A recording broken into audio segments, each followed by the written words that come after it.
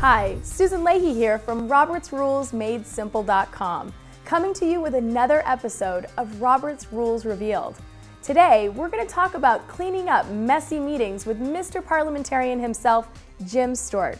Now, before you leave, make sure you subscribe to our YouTube channel so you don't miss a single episode of Robert's Rules Revealed.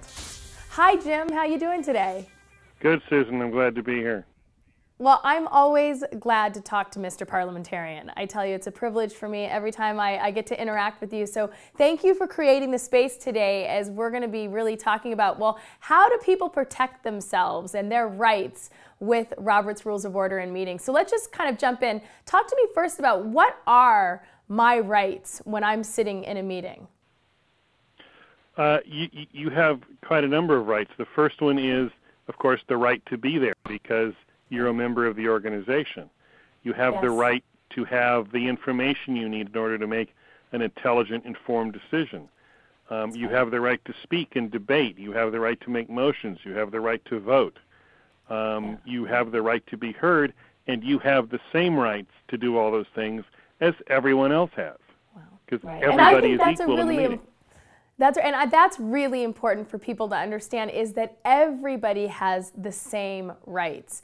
And Robert's Rules of Order, talk about that a little bit. Why was Robert's created, and how does it tie to this idea of protecting my rights in a meeting? Well, it was created in large part to protect the rights of the members. I mean, one of the first things you see in the introduction when you read it is the purpose of this book is to protect the rights of the members. I mean, it says that in black and white. That's its main purpose. The fact that in protecting people's rights, it allows you to conduct an efficient and effective meeting is a lovely side effect. But the purpose is to protect people's rights. And I think what's beautiful about that is that when people feel safe, when they feel protected, when they feel like they're able to participate in the meeting fully, even when decisions are made that are not in their favor, then it's easier to kind of, digest that I'm going to, What people want is a fair opportunity to be heard. And the reason people, the major reason that I find people get upset at meetings and cause disruptions and that kind of thing is because they feel their rights are not being protected, that their rights are being violated, that they're not being given the right to speak, that maybe their vote isn't being counted correctly, or they think somebody's trying to control what they do or say, and that upsets people. When you treat everybody the same and protect everybody's rights, people quickly learn that they're going to have the opportunity to speak. There's no reason for them to fly off the handle in anything, that they're going to have an equal opportunity to present their case as everybody else is.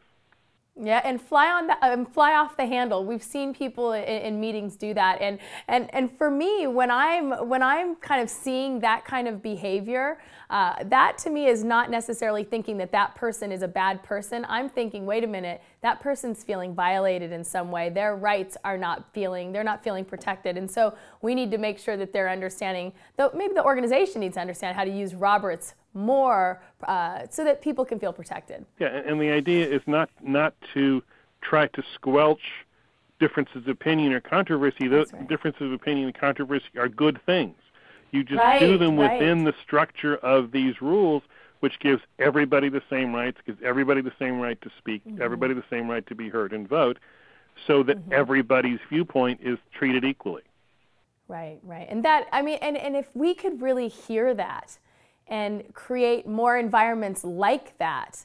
I mean, think about the creativity and the innovation that could actually be created, that could actually come forth. And so that's why I think Roberts is such a powerful tool. But I find that people try to use Roberts, and do you see this in your work? I'm sure you do, where people try to use Roberts as a weapon to help drive their personal agenda forward. Yes, it's not a club for you to impose your will on everybody else. That's right. It is to maintain equal rights, and somebody who is using it to try to squelch others is doing so improperly and should be called on it. That's right. And I want everyone out there who's listening really to listen to Mr. Parliamentarian right now. You're not supposed to use it to squelch other people. This is about everybody's rights being respected, right? Yeah. I mean, when everybody understands how to use Roberts properly, It's almost impossible to manipulate this system. I mean, you should attend one of the National Association of Parliamentarians conventions. We take great pride in trying to outmaneuver each other, right. and it never, ever works because everybody knows what to do. And everybody knows the rules. So whatever you try, somebody else is going to call you on it. That's right.